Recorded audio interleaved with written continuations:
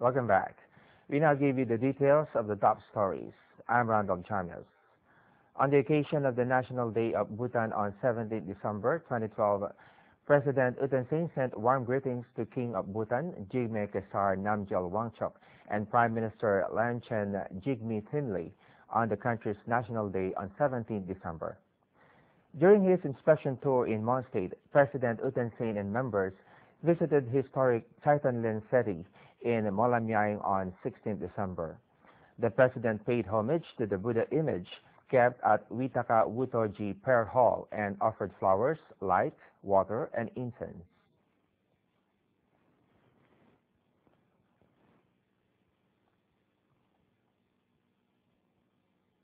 The President donated cash for the city, and in return, the Board of Trustees presented him the portrait of the city. The President, the Vice President, and the Union Ministers signed in the Distinguished Visitors Book and later paid homage to the historic city.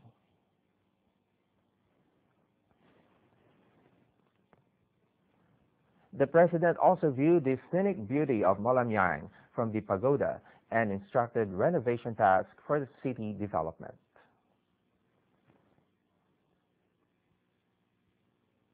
In related news, on 15 December, President U Thein Sein held a meeting with community elders, political parties, and officials at Anawa Hall in Molamyang. It was also attended by Vice President U Nyan Tun, the Union Ministers, the Chief Ministers of Kayin and Mon States, community elders, as well as officials of Union Solidarity and Development Party, All Mon Region Democracy Party, Mon Democracy Party, National Unity Party, and National League for Democracy. President U Thein Sein delivered an address saying that national racist armed insurrections started over the last 6 decades and created differences and diversities. Both sides were Myanmar citizens, so that the loss of citizens is due to armed conflicts. The national development mainly depends on human resource development. The nation's current poverty rate is 26%, and there is a need to reduce it to 16% in 2015, according to the UN Millennium Development Goal. Rural development and poverty alleviation tasks have been implemented according to the Foreign Direct Investment Law. Plans are underway to focus on value-added products, IT and telecommunication sectors, as well as establishment of industrial zones, SMEs, and heavy industries in order to create job opportunities for better socio-economic lives of local people. Due to economic sanctions, Myanmar could not enjoy the GSP system. However, Myanmar has been observing foreign policy with friendly relations, whether east or west. Therefore, U.S. President Barack Obama made historic goodwill visit to Myanmar and relaxed several restrictions to Myanmar. And also EU countries relaxed their restrictions to Myanmar. With strong commitment, the government is implementing democracy reforms, which is irreversible. The President asked these suggestions of local community for the development of Mon State. Plans are underway to open Peya Tonsu Tantu Zeya border gate and construct 50-megawatt 2 gas turbines for electric supply. It was followed by a round of discussions by those present. The Union Ministers at the President's office, Utinaintain and Usatain, clarified foreign investments, marketing, housing projects, job opportunities, and international cooperation for the development of Mon State.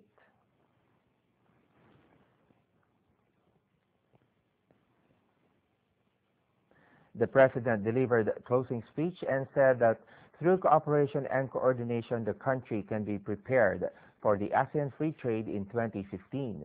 He urged officials and concerned and the Federation of Chambers of Commerce and Industries to make research for foreign markets and manufacturing of high-quality products. In other news, the world nations are facing threats of natural disasters as consequences of climate change. But Myanmar has fine weather, geographic condition, and land resources to grow crops. 70% of the population is living in rural areas, with more than 32 million people engaged in agricultural farming. Out of total land area, only 18% are arable land. For rural development and poverty alleviation, the country is expanding agricultural activities. On 15 December, Union Minister for Agriculture and Irrigation Umi Hlaing and officials visited Bago region, where they inspected industrial crops Jethro plantation grown near Wagadoc Dam. He discussed systematic record of per acre yield and income.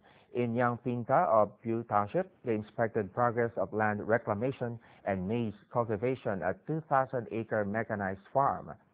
He urged the state service personnel to cooperate and render assistance for the success of model farm to bring agricultural development in respective regions and states while creating more job opportunities and farmers' income.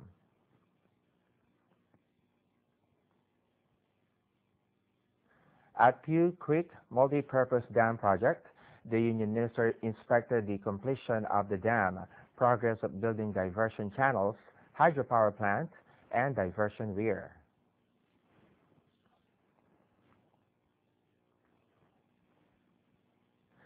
More news are coming up. Please stay tuned.